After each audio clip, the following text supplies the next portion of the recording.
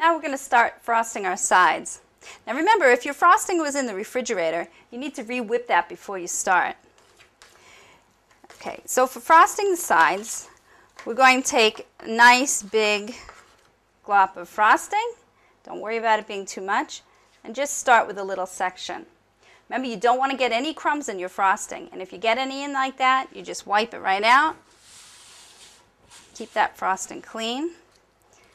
You take another big glop and you frost on top of frosting. And then just kind of spread it over. You want this big lip here of frosting as you go. We're going to take care of that later. Don't worry about it being messy. You just want to get that cake covered. We'll go all the way around like this. Remember to only frost on frosting. Okay, let's turn the cake and start with another. Don't worry about that corner. Don't worry about being messy because we're just going to clean that up later. And we'll go all the way around. Frosting, start on top of frosting. Never frost directly on the cake except for that first time. I got a little crumbs. I'm going to wipe that off. I'll take another nice gob of frosting. It looks like a messy job, but messy isn't bad in this case. And we'll clean it up later.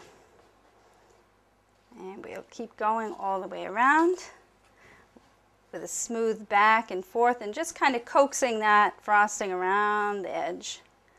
And going back, we'll go back and smooth it off later.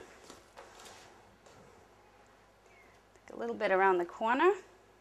Always be sure not to pull your knife directly off the cake. See how that leaves a bare spot on the cake?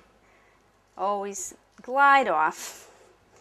And we'll frost back and forth motion. The knife goes like this when you go back and like this when you go forward. And you just coax that frosting around the cake. Don't worry about that big lip. We're going to take care of that later. In fact, we want it there. And we'll turn it again. We don't want to get crumbs in there. It looks messy. So whenever you see any crumbs, you just wipe them right off. And you go get some new clean frosting to work with.